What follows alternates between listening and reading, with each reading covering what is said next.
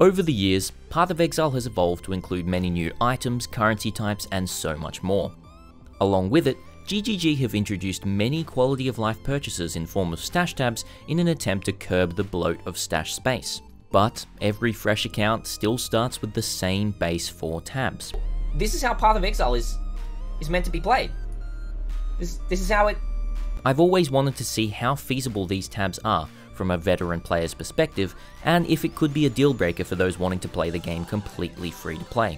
In this series, I aim to unlock all the map favourite slots and farm 50 Exalted Orbs on PoE's most popular game type, Softcore Trade, all with the base tabs. This is fresh off the beach.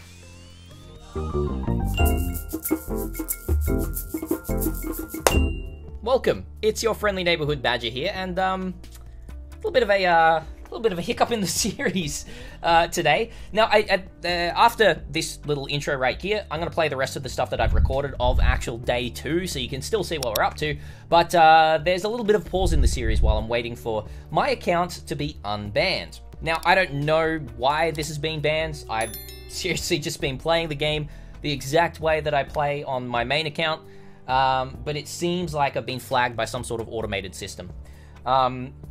It makes sense because I did do, I think, a couple of harvest trades on stream or something like that, like through the Forbidden Trove, and, you know, that potentially might look like some sort of system where they are, you know, I'm just getting given currency to the account, because you can't really track the harvest crafts that much. So it could have been flagged as a new account, doing some sort of real money trading or something like that.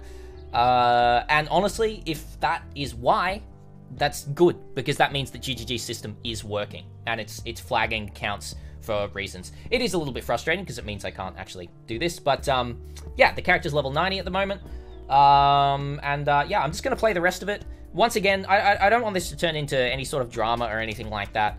The account got flagged, and hopefully we get it unflagged so we continue this series, but yeah, that's all I really have to say. Watch the rest of the video. Welcome! It's fresh off the beach time, episode 2.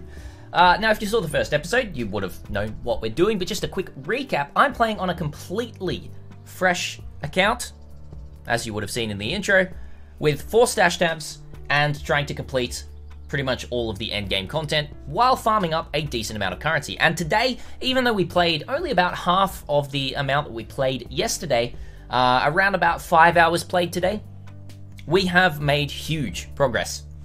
First of all, I have my first 2 watchstones from the Eater of Worlds and the Searing Exarch. We have progressed up into T16 maps, and I'm just looking at filling my atlas at the moment. We're at 73 points out of 117, and I've got a few Orbs of Horizon that we're going to use to get through all of that. But in terms of upgrades, we did manage to drop a few things. We managed to get a T4 seed in the garden that we sold on TFT. Or the Forbidden Trove Discord. And I'll talk about selling things at the moment, because I still have not purchased a premium tab, and honestly, I don't think I'll even need to, because there's a lot of ways you can sell items without actually having a premium tab. The first thing is the Forbidden Trove. You can sell in bulk on the Forbidden Trove, and there's a few things that you can do about that. If you haven't joined the Forbidden Trove Discord, you can. If you're on Softcore Trade, you can go and join that one. Put a link in the description. The other way that you can sell things is selling through the actual trade website itself. We managed to sell a T4 seed craft, which was a synthesized implicit for 3 Exalted Orbs. And that meant that we could purchase a 6-link flesh crafter, and also purchase, you know, a nice shield with some reservation efficiency.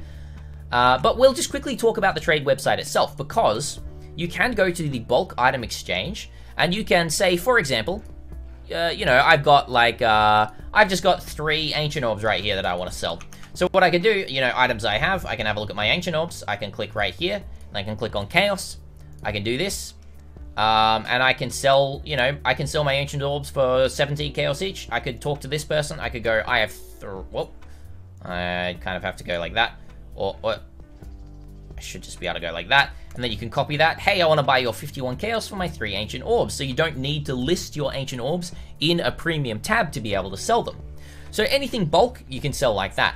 You can also sell other things like harvest crafts. I've spec'd into harvest on my tree a little bit. You can sell harvest crafts through TFT. and they actually sell relatively quickly, and it's very safe doing so as well, if you do abide by all of the rules that they do have through there.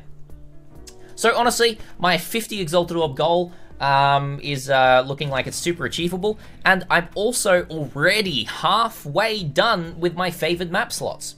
We have defeating Cirrus to go, defeating Venarius in the Cortex, defeating the Shaper, defeating the Elder, defeating the Maven, and completing the Feared. So basically the end game bosses. We've done, you know, a few of these other bosses here. We did also, this is one thing that I'm probably not going to be able to sell unless I do buy a premium tab. It's worth 12 Exalted Orbs, but the first Eater of Worlds that we did fight, we dropped an Allocates Master of Metal Forbidden Flesh. And yeah, this is about 12x to sell. I'd just be able to gear my character even crazier, but right now, honestly, with my 6-link Fleshcrafter, my Ashes of the Stars, and the rest of my gear, I can do Maven on this character now. I'm just basically, instead of just buying Mavens and everything like that, I'm going to see if I can grind it for myself, grind the Feared for myself. And yeah, I would say we could potentially finish this series tomorrow, quicker than I ever thought that we would. Yeah. There are some more things that I've been doing, if you're wondering how I've made a little bit more currency.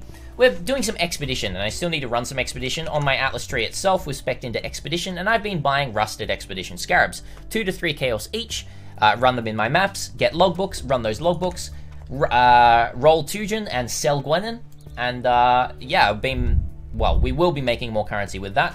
I think I only have 3 logbooks at the moment. Let's just quickly have a little look here.